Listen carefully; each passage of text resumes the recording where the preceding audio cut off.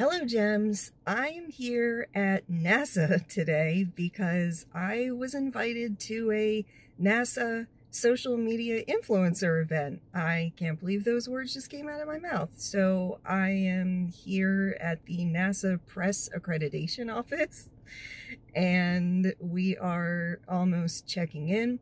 So we're here to cover the Crew 7 mission to the ISS, and this crew has 4 people in it from 4 completely different countries. The commander of this is a woman, and I am so excited to take you along with me on this awesome event. I am a huge space fan. I always have been, and I can't believe I'm here. So let's check it out. Let's see what this event is going to be. We are on the bus. We are going to our NASA social event.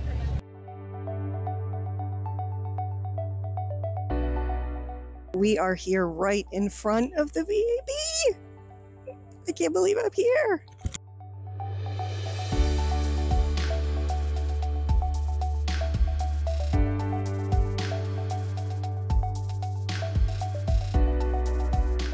We're heading back into the NASA News Center. I just wanted to point out this is where all the news organizations are to come and cover the launches. Over there is CBS and there's Reuters. That's all I can read from here, but how cool, right?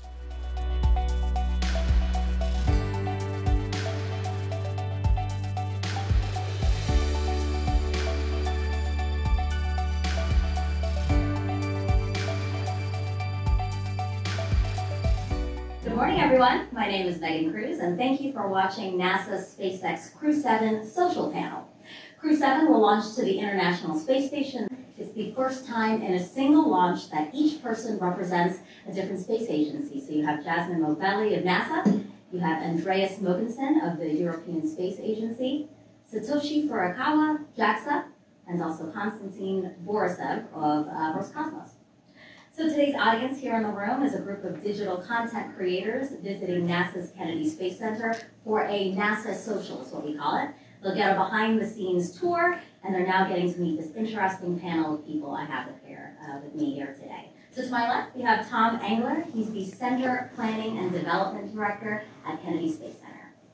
Then next to him, we have Kristen Fogg, Deputy Chief Scientist for NASA's Human Research Program based at Johnson Space Center. Then we have Luca Parmitano, who's an ESA astronaut, and Sam Testa, Recovery Director for the Commercial Crew Program SpaceX missions based here at Kennedy. In a linear way, we just don't. We feel a lot of things at the same time. Even if I asked you, hey, what did you feel the first time you saw the sea? You wouldn't be able to tell me one thing. You would have to tell me about the smell, the feeling of the wind on your skin, the breeze, the salt in the air, so many different things, the light, the sparkling in the water. So it's really hard to describe feelings. What I can do is very quickly take you with me inside the spacecraft. You have to imagine that I flew on the Soyuz, and the Soyuz is very, very quiet right before the launch. It's almost, we listen to some music before the launch, and then it becomes very quiet. And we're just waiting for the signals. There is no countdown in Russian, but there are some keywords that we expect that tell us that it's about to happen. And there is this tension as the spacecraft kind of sway with the wind, and you know something is happening, and you're strapped in. From a physical point of view, you're not moving. But then from an emotional point of view, I remember it felt like being 2 different people at the same time. There was Luca the astronaut. I had been training for 2 years for that moment, for the launch, and I knew every single aspect of the spacecraft. I knew my checklist. I knew what I had to do. And then there was a 6-year-old Luca next to me. And that was a kid that had dreamed of being an astronaut for 30 years and couldn't quite believe that it was happening. So as soon as the rocket becomes alive, it's this trembling, because you cannot hear the noise. It's behind you, 40 meters behind you, but the vibration travel through the structure, and they hit your seat and you start shaking with it. And then you have this giant hand pushing you down into the seat, and that's the acceleration. It goes through two phases. The first one peaks at 4.3 Gs, so 4.5 times your body weight pressing down on you. It's not a lot, but it's a lot more than we're used to. And then there is a moment of release at the first stage drops down, and you start accelerating again. It's a little less than the second part. And it pushes you up, and again, it's incredibly steady. The launch on the Soyuz is very, very, very steady acceleration, not a lot of vibrations. And again, you have this professional side of you, just making sure that all the check marks are hit, all the timings. You know when the fairings are going to go away. You know when some of the markers are going to happen, and you make sure that all timings are correct. And then you're just marveling at the same time, is this really happening? In a way, it feels like the hundreds of simulations you've done, where everything always went wrong, and everything is going right. So that's a nice change. And then you're marveling that it's really happening. And then 8 minutes and 48 seconds later, it's the main engine cutoff. In Russian, it's called contact отделение. It's the separation from all the stages, and all at once you have a pencil in your hand and you let it go, and it floats. And in the Russian tradition, we have little toy animals brought by the commander or the other crew members as microgravity indications, and they start floating. And sure enough, you're in orbit, and it just happened. 8 minutes and 48 seconds. You were at 0 ground, 0 speed, and now you're traveling at 28,000 kilometers an hour, 17,500 miles an hour, and you're 150 miles in the sky. And I couldn't wait. We had little covers for the windows. I took that off, and I looked outside, and I saw my first orbital sunrise. We launched at 1 o'clock in the morning, but 8 minutes later we were in Kazakhstan, but 8 minutes later we were already in Japan. And it was a sunrise, and I cannot describe it because there are no words. Simply, there are no words in the languages that we have developed, because our words describe things that we have experienced, and we haven't experienced anything like that. But I saw it, I turned around, and I saw that my crewmates who had already flown, they were not looking outside, they were looking at me. They were looking at me because I was the only one that had not flown yet. And I saw this big smile on their faces, and I realized that that was the same smile that I had, because it was like this amazing grace and beauty in front of us, and just beautiful. So, hard to describe in words, but I hope I took you with me for close to 8 minutes and 43 seconds. So here we are at the countdown clock for Crew 7. This is going to be launching on Friday, August 25th at 3:49 a.m. and I'll be here watching the countdown clock. Very, very excited. Yay! We are here at the Vehicle Assembly Building, or the VAB. We're about to go inside, people. I just can't even.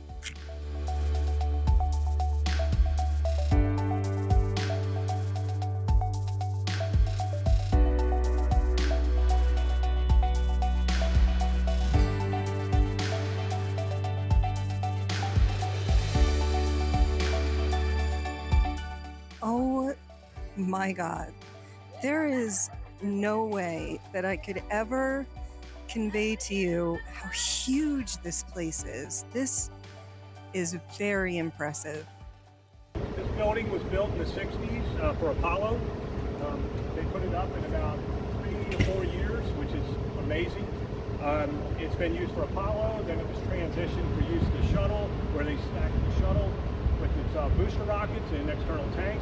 And now it's being transformed into support the SLS and Orion vehicles. This is so great. We're getting a private tour of the VAB. This is not something that you can do as a visitor at the Space Center. We had to get special permission, and the group leader had to fill out a form and stuff. I feel so fancy. This is a wall of signatures of all the astronauts, and I am just speechless. This is everybody that has contributed to the Space Shuttle program, and I mean, this is a lot of people. We have so much to thank them for. This is just, again, just speechless. Here's a big sign for the Artemis mission. This is, of course, the mission that's going to bring us back to the moon so that we can start building a base there. And that is step one to getting us to Mars. So straight ahead of me, you can see the crawler. That is what takes the rockets to the launch pad. And it has been a dream of mine to see one up close just for a really, really long time. This is so cool. So this thing holds hundreds of millions of pounds, he was saying, so it can carry a whole lot. You can see the wheels on either side. They are tank wheels.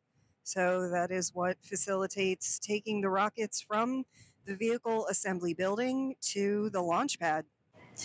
It's really windy in here. I hope you guys can hear me. Man, my hair just really didn't stay today. It's like in the 90s.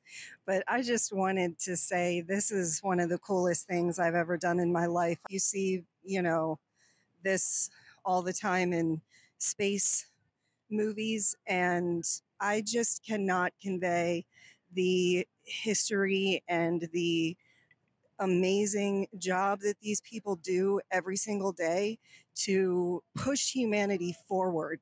They're talking a lot about unity, because this mission I'm covering here, Crew 7, is the first mission with 4 different astronauts from 4 different countries. There's United States, Japan, Denmark, and Russia. So this is really a great example of how science and curiosity can bring people together and make peace and just stop all this dumb nonsense, you know? So we're on our way back to the news auditorium where we had the stream earlier, and we're going to have a special guest. So let's see.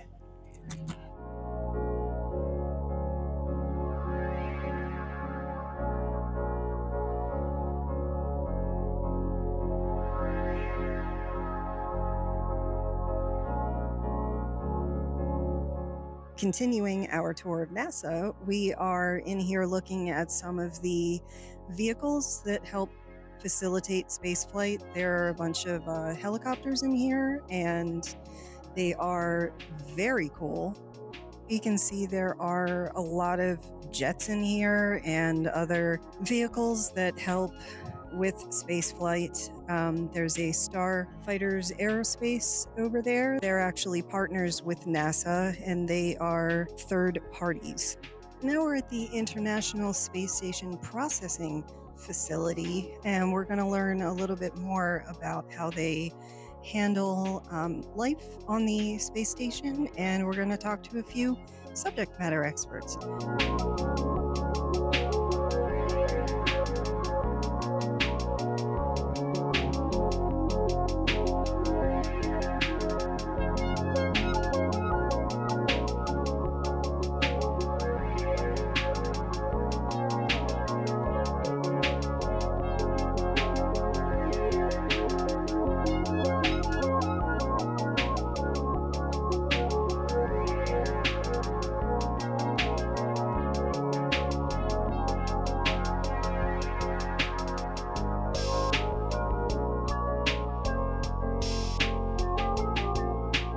So NASA likes to collaborate with different organizations, both within the federal government, commercial, international partnerships.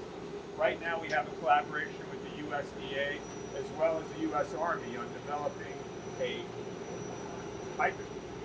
hyperspectral imaging system whose main function is to identify plant stress very early on before the human eye can see it.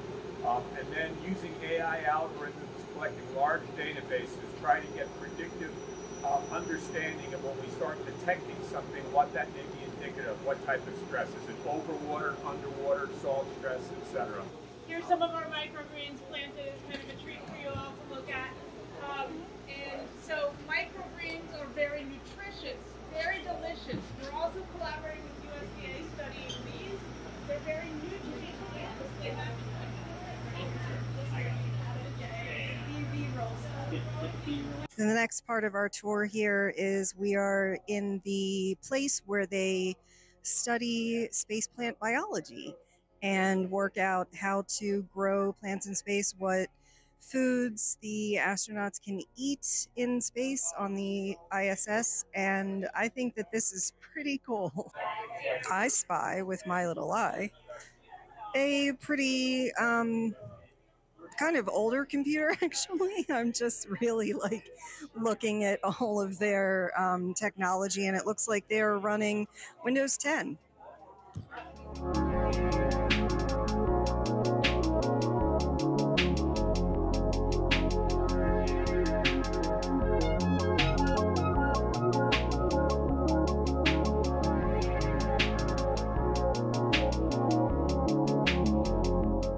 Now we are headed into the Launch Control Center, or as they call it, the LCC.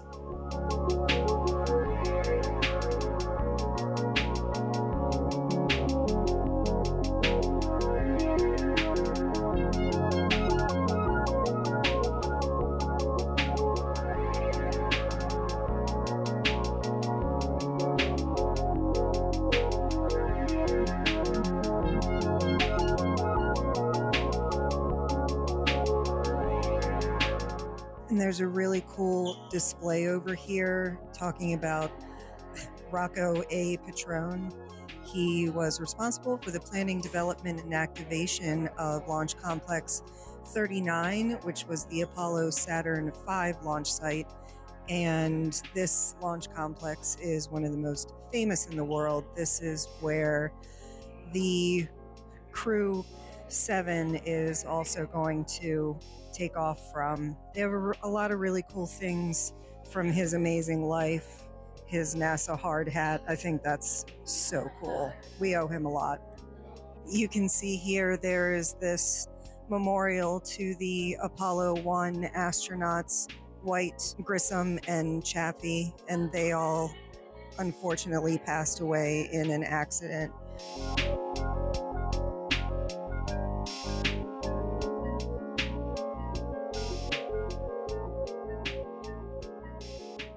The Launch Control Center is where launch teams come together, where responsibility belongs to each of us, where go or no-go is a commitment based on preparation, systems knowledge, and vigilance.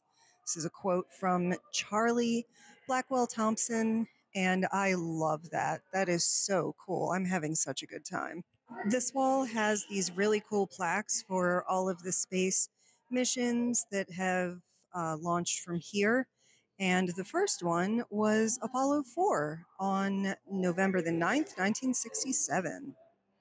I feel like one of my takeaways from this room especially is that there are a lot more space missions from here than I ever really considered. This entire wall behind me, it goes all the way down to the end of the room. These are all of the space missions that have been launched here from Kennedy Space Center. And I just think this is amazing. We have so many people to thank for technological innovation. And this, I just feel so inspired by these people that have a curiosity about things and they achieve the absolute impossible. It's so cool. I was specifically looking for the Challenger plaque here. The Challenger disaster is one of my first memories in my entire life. And it's one of the things that got me interested in space, actually, because after that happened, they made a lot of changes and improvements. And that was the worst loss of life in the space program, I would say. So this is a really nice plaque to memorialize the incredibly brave people who were on that mission. For this last part of our tour, they took us over to see the observation area for the launch pads.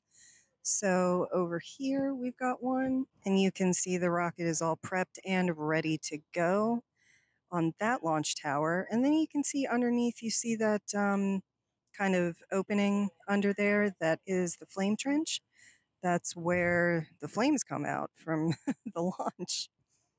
This is Launch Complex 39 Pad A, and this is where Crew 7 is taking off from on Friday. Over here we have a Launch Pad 39B, and you can see those 3 really large towers over there. Those are lightning towers, and then next to those is a water tower. I'm back at my hotel. That wraps it up for today. What an amazing day. I can't even begin to explain how much that meant to me, actually. I've never attended a media event before, and they told us that they got over 2,000 applicants, and I think that there was 18 of us. So I'm honored. I am seriously honored. That was so much fun. But we still have the launch coming up, so if you like this, please like, subscribe, and share. I will post the launch next, and I'll put it in the comments and a playlist and all that stuff for your convenience. Have a great day.